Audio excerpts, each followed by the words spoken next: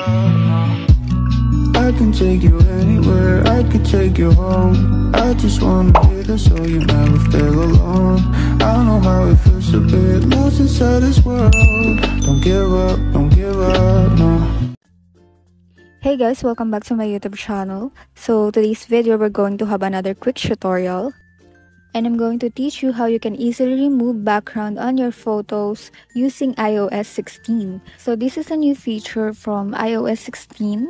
So after update, meron tayong bagong na-discover and I will teach you how. So let's start.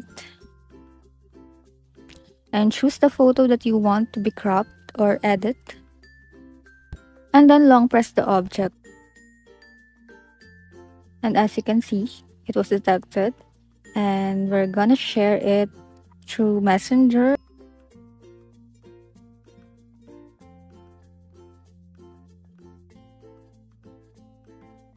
For me, I'm going to share it on my Messenger, and as you can see, the background was removed and this was really good, right?